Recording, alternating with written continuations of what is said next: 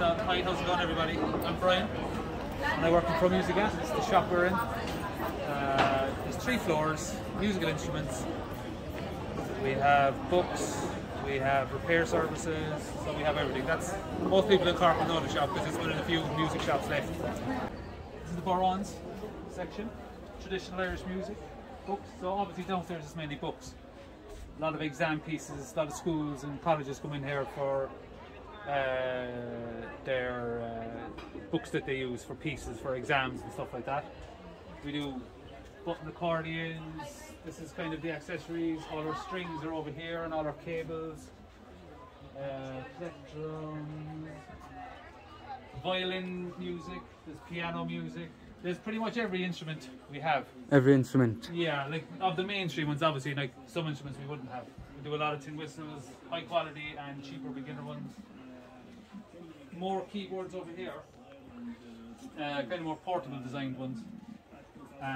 Some of our less expensive percussion is here too. And we do a lot of books, like, you know, just selection of songs from certain artists or just from a certain era and stuff like that. So people just like to sit down with a book, play the chords, learn the song. Yeah, because like these are full 88 key keyboards. They've weighted keys like a piano. So if you want to learn piano, then these are probably better. And obviously they range kind of 450 and up then. So it depends on everyone's needs, but we try and cover as many angles as we can, you know. So a lot all along here, like we sell absolutely tons of ukuleles, which is why there's so many on this side. So people like them because they're small, they're not very expensive, and if they're either want to travel and they don't want to carry a size of guitar or whatever, they can use those. So it's really handy. Yeah, so we have Fenders, Tanglewoods, and some classical guitars here as well. They all start, you know, around 130 and up. I was just about to say, what price range would those guitars be now? Yeah. See, we started at 139 with a bag and some plectrums, and some of them have pickups. We have a few lefties as well for left-handed people. Very good price on these guitars as well. Yeah, they're not bad, and they range. Some of them have built-in tuners and features like that. But and down the back, then it's a few, you know, some banjos and stuff. And more books, lots of books, musicals, choir music. It's like a library. This floor is like, you know, if there's anything you need, we can also order it. So, you know, we order a lot of books. I've actually been in this shop and I've never seen the banjos. They're awesome. I know, yeah, they're cool. I mean, I'd love to get a 5-string. I'm still thinking about getting one, but you know, get a nice one. I think I'd like to get a nice 5-string banjo. Yeah. But we'll save up and I'll do that then.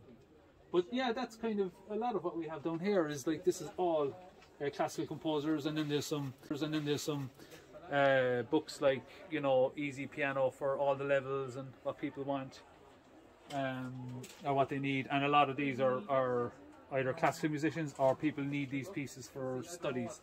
Yeah. For piano, because there's a lot of obviously pieces that people have learned throughout the years. Still every year they don't change too much, so we still need to stock their pieces. We need a shop like this in Cork, you know. Yeah, I think it's nice to come in. I think people like to come in and maybe have a go at the guitars, have a look through the books, just to browse even. It's the same with record stores in town. You know, people just like to go in. Sometimes they mightn't buy anything, but they just want to go and look. Yeah. Or somewhere they can go in and browse what records, and go, you know, they look at records either they're interested in or records they heard in their youth, whatever it is, you know. So it's nice to come in and just browse around books, especially, you know, the drum section here now is we've got some really classics. Like, only nerdy drummers like me would know about these old stick control. This book has been around since, I don't know, the 50s probably. But it's kind of like, it's one of my favourite books, but for learning drum techniques and drum rudiments and stuff like that, you know. But there's loads of books like that. Yeah. That they're a little bit niche, let's say, but that a lot of people who would know about it if they were musicians, drummers especially. Yeah. Yeah. Hello. So this is the first floor. Studio monitors, and that's our DJ equipment, some Pioneer stuff. We do Roland stuff. Electric guitars, Fenders, Bernies, Gills. We do a lot of different brands, you know. Schecters, Arias, and the Yamaha Pacificas and the Squires. They all range kind of around 180 up to about 250. Now there is a pack that like Squire do, it's $2.99, and there's an amp, small amp, bag, cable, guitar. No, it's all in there. Like it's $2.99. Yeah. But I mean, some people want to go that a little step up, so they'll use something like they might get one of these Squires for around say $3.89. But they start like these are $2.19. They're a really nice guitar, very simple. Telecaster. It's around design that's been around since the 50s, and I think probably in the last 15 years there's way more choice than there was when I was a kid. Yeah. You know, you'd have to spend maybe more, £300 probably to get a nice guitar. But now there's so many guitars being made. The quality is up. Yeah. For not a lot of money. Now some people obviously might think that's a lot of money. It depends on how serious you are about kind of getting into music. Yeah. But I think for electric guitars, 180 is probably the lowest I'd have. I don't have one on display, but those Squires are very popular. Even something like this Peavey is only 180, and it's a really cool guitar. I mean, it looks pretty good. It's well made, and you know, obviously, like the good thing about buying from us is that you have a warranty. So if anything goes wrong, you can just come in and we can fix it for you straight away, or you know, get the manufacturer to sort it out. But we normally fix things fairly quickly. Yeah, and I think it's also a lot better that getting your guitar or your instrument in a local shop, because you can bring it back. Do you know, if you get it online, there's no... It's harder, I think. And there's no personal touch either. No, and some people will say that's a good thing. Yeah. But the DJ stuff we have here, actually Garrett's our DJ, he's our master DJ. Hello. Hello. So Pioneer stuff is probably the biggest seller because you know, they're a reputable company, but we do other electronic stuff that's further on down here, as I can show you anyway. And obviously, you know, there's a full range of Pioneer stuff. Yeah, that's cool. And you know, some lighting stuff. You know, we don't do a ton of it, but we do a good bit of it. Yeah. These are the classical guitars, which we sell a lot of. We probably sell a lot of them downstairs too for beginners. And what else have we got around here? Yeah, there's kind of a nice range of stuff we try to do. No, some fairly high-end stuff and some cheaper stuff. Headphones. Oh, you have a nice selection of headphones actually. There's some little gems, you know, I've never spotted in the shop. Yeah, we do like even cheaper stuff, like 29 euro stuff as well. But we find that, you know, people when they get headphones, like if they're into music, they want to get a decent, good quality one. So we try and cater to that as well. All here then is electric guitar amps and bass guitar amps.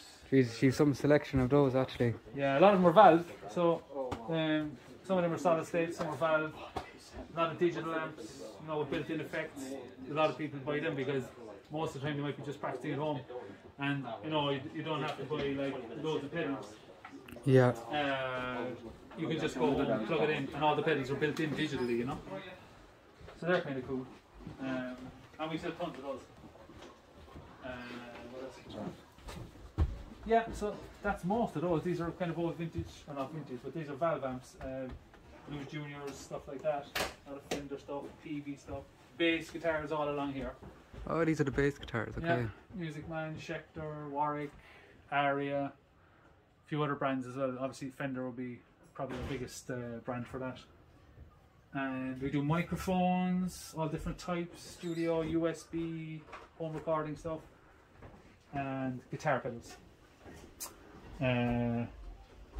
Which everybody loves. Everybody likes just looking at the guitar pedals, I think. Yeah. So there's a lot of those.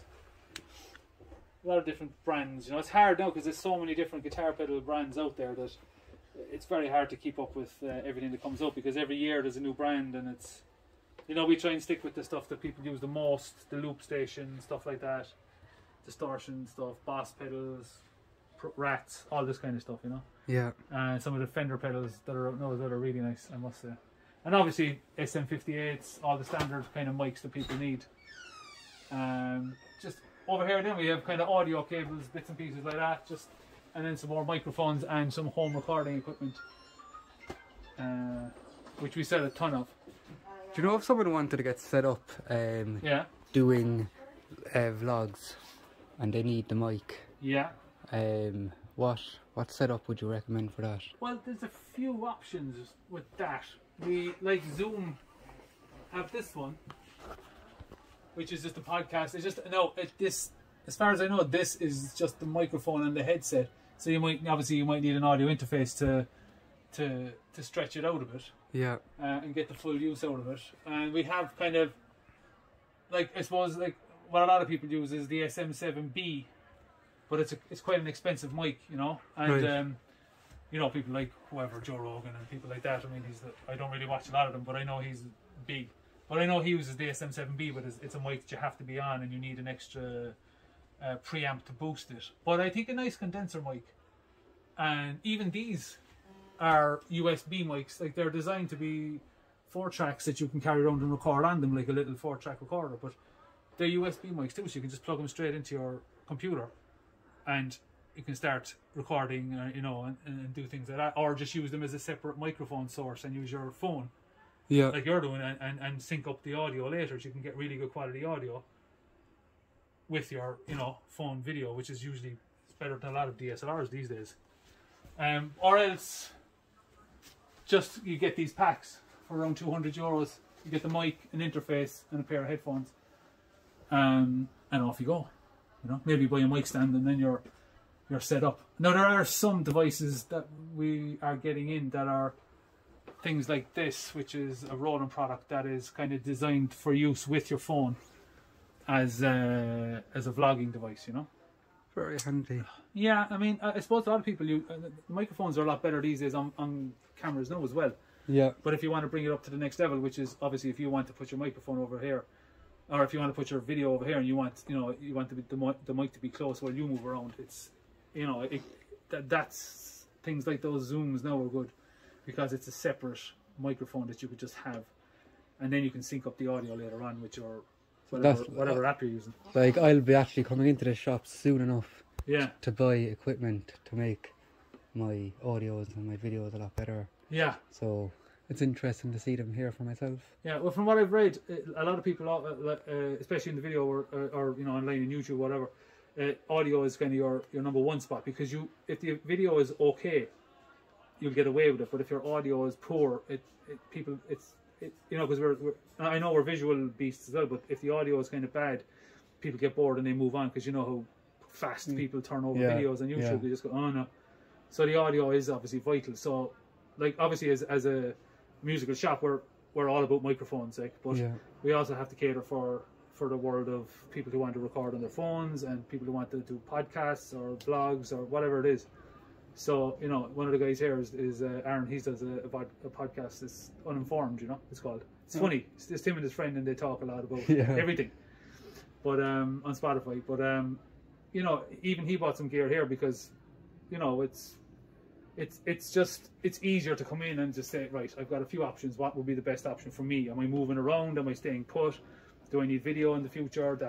So, you know, we have to be up to speed as well on what people need. Yeah, so everything is here for anyone that wants to get set up to do YouTube, to do Spotify, to do any social media, basically. And if there's anything we can get, we can always order stuff in, you know. As I say, it's kind of, it's hard to cater for every single thing, because obviously, as you can see here, we have, you know, synthesizers, you know, drum machines and sequencers and small little, you know, Volca Beats, drum machines, samplers, all this kind of stuff. So there's such a big world of stuff out there. It's hard to try and have everything in the shop. So, and it's fit, as you can see, it's full of stuff.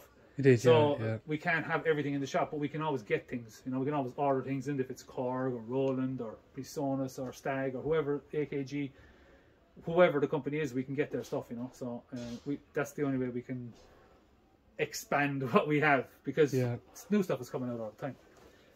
But so that's this section. That's kind of this section, really, I think, kind of covered. And yeah, as I say, microphones, we do a lot of mics, and we have more mics down at the end. I think microphones are like the whole videography, vlogging, podcasting world is a massive thing at the moment. Like. It is, and it's only going to get a lot bigger, I think. Yeah. You know? And it's interesting because you can, you know, you can find things that you're actually interested in, you know. Yeah. And the level now is getting higher and higher as time goes on. People are, especially with YouTube and the internet in general, you can find out, oh, what do they use for that, or what lighting are they using, or what mics are they using, and it can only be good for the quality of the products. Let's call it products. Yeah. And I suppose the content then is the hard bit. How do you single yourself out as a vlogger or as a podcaster? Why would people want to listen to you? You know what I mean? Yeah. But if under the hood, if the foundations are good, you've good lighting and you've good video and you've good audio, then at least, you know, without that, you have a good start, you have a good foundation. Yeah, and it also looks better and you feel Yeah. better about it, which means you're more likely to work harder with it because you think, okay, I've got a good foundation. Instead of starting up here and forgetting about, you know, the simple stuff. Good microphone technique, where you put the microphone, where you put yourself even in the room. Yeah. You know, and even if you can't afford lighting, you know, sit by a window where there's nice light, and you know, that's where photography and videography meet, is that if you want something to look nice, a certain time of day, or even just a blind that you put up on your window will make the light look nicer, so as you can look nicer. Yeah. I know it's not vital, it depends on what you're I know, do you know, all this is advice, and I'd say you have quite good insight and knowledge about it. So I spent a long time learning about photography as well for myself, for my own. It's one of my passions, one of my hobbies. Like, so, I kind of really enjoy it, and I noticed that it kind of transfers over to people who do videos as well, because obviously videography is much more dynamic. With photography, you can kind of set yourself up and pick something and then work on that. Whereas if you're out doing videos and stuff, obviously there's a lot more variables going on. Yeah. Especially outdoors where the light is always changing. So I suppose the idea is, like, for podcasts or vlogs, you know, you can do it in a certain environment where you can control it. And if you can control your audio on the move or on the go, then, you know, that's a big part of your sound, and you're obviously a big part of your sound, but a big part of your, I hate using the word product, but it is what it is. You know, you're trying to give something to people that they might like, and if they like it, maybe more people will come. And the basics are what it looks like, what it sounds like, and the content, of course. It doesn't matter what it looks like if you're talking about your hand, you know, unless you can make it very interesting. Then I don't know. Maybe people are into that. I know ASMR is a thing, so. But people are into a lot of weird stuff. So we don't want to go down that route. No. But you know, it's great though, because so many people are trying it, and so many people are more creative. Well, they probably were creative all the time, but they didn't have a way to leave it out. You know, they didn't have a way of doing it. And even from the point of electronic music, a lot of people mightn't necessarily know how to play an instrument, but their ears are good and they know what they like. So they know that. But the electronic DAWs and workstations and computers help them generate something that they mightn't have ever been able to do 50 years ago. Yeah. You know, and it gives them another outlet, and it's good for their mental health as well. And Joe, I think what's great for musicians as well is the platform of the internet for learning. You know, it's amazing. Yeah, totally, absolutely, yeah. I think there's that has to be taken kind of from two sides, because you have to be careful where you source your information as well. As we know, there's a lot of information out there that mightn't necessarily be accurate. Yeah. And then that leads people down a different path. But I think most people who, especially if they're musicians and they want to share their knowledge, I suppose in a certain way the internet is good, because it will let you know if the person is actually accurate or if they're good, because a lot of people will watch it. No, I'm talking about music. I'm not talking about politics or anything else. Yeah. Just from the musical point of view, musicians will come down on somebody if they're given bad information. And I'm sure that's similar in other spheres of life. But I think there, you know, if you're trying to learn how to play an instrument or do a video or whatever it is, there's a lot of good teachers out there who are giving good information. Now, there's nothing quite like a one-on-one teaching experience. Yeah. But to get the foundations of anything, it's brilliant. There's brilliant, tons and tons of really useful information. I suppose the trick is narrowing down and not wasting your time, you know, going to places where, because it's very easy to get distracted online. You know, you go down a wormhole of I don't know, cat videos, whatever people watch. I don't know. But I think overall, from the point of view of just looking up something quickly and finding out how to do it, it's brilliant. Yeah. And it means people can get to work faster and get creating quicker and not fiddling around learning things quite as long. Now it's good to learn things, obviously, especially instruments, but it helps that along and helps you get out, which is the goal, is to give something out from yourself and you know, whatever it is, whether it's bloody makeup, music, you know, playing an instrument, whatever it is. I think it facilitates more creativity, which means people who didn't have that outlet before have it now. That's a long-winded way of saying that. Yeah. But it's great because everybody's, you know, whether it's art or music or novels or poetry, it's a wonderful medium for people to express themselves and just share it with their friends, even if it's just their friends and family. Yep, so thanks Brian for showing me around. I really appreciate it, and I hope a lot more Cork people get to see the shop and people from outside of Cork. Thanks, Shandor. Appreciate it. Yep, thank you very much, Brian.